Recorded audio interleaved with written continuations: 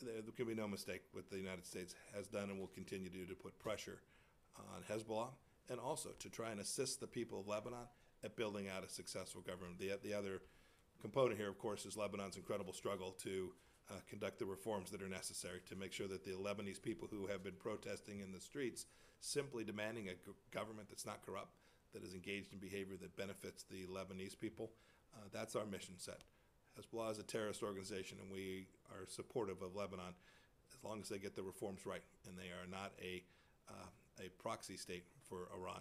in Lebanon. It would be a very bad thing for the people throughout Lebanon, and we hope that doesn't happen in Beirut.